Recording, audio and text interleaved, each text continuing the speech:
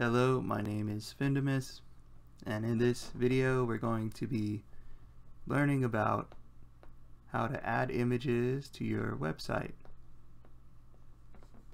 If you want to follow along, the link is in the description down below. Let's begin. You can add images to your website by using the img element and point to a specific image's URL using the src attribute.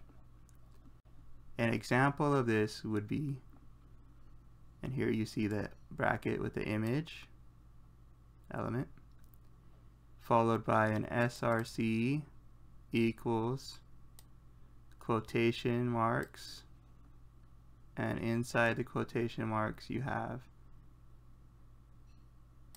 a URL to freecatphotoapp.com/yourimagejpg. Note that image elements are self-closing, meaning you don't need a image /image in brackets to close this out, which is nice. All image elements must have an alt attribute. The text inside an alt attribute is used for screen readers to improve accessibility and is displayed if the image fails to load.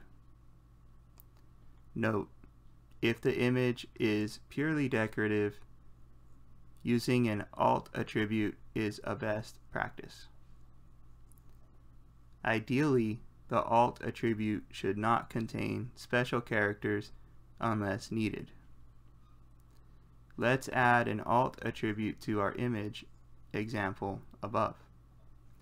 And then here you see after the URL, they close it with the quotation mark. And then there's a space with alt equals and then a quotation mark, what words you want to display, and then another quotation mark, and then the self-closing bracket. Let's try to add an image to our website.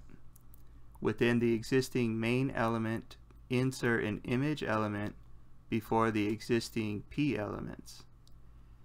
Now set the src attributes so that it points to this URL, and finally don't forget to give your image element an alt attribute with applicable text. So down at the objectives we see your page should have an image element. So we'll go ahead and put the image element within the existing main element. So you have the main element, and we'll go down inside of that. Oops, sorry about that, I left clicked.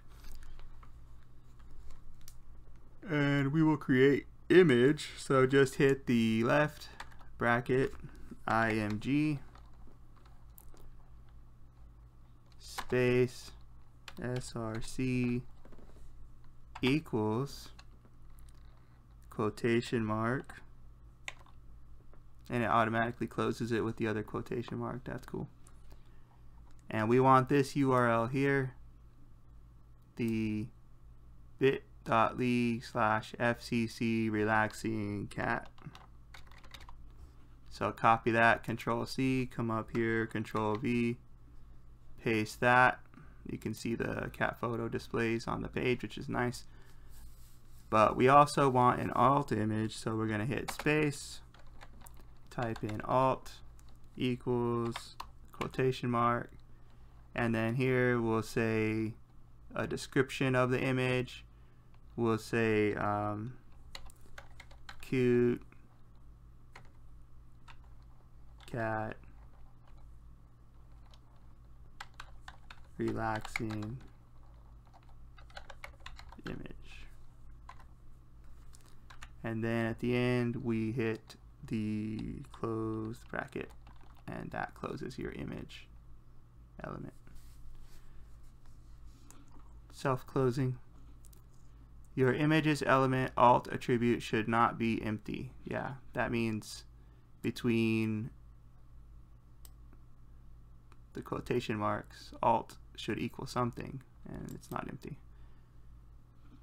And let's see, your image should have an src attribute that points to the web page, the URL. Your page should have an image element. We have this. Let's run the test. And boom shakalaka. I love it. Boom shakalaka. That's great. That's awesome. Good job following along. Good job getting this part done and learning about HTML5 elements and putting images on your future web pages. And with that, we're going to go ahead and take it to the outro. Thank you for watching. If you feel this video was helpful or you liked it, then click the like button. If you want to see more content like this, then subscribe. And if you have any questions, post them in the comments down below. I'm Findemus, and I will see you later, and I hope everybody has a good day.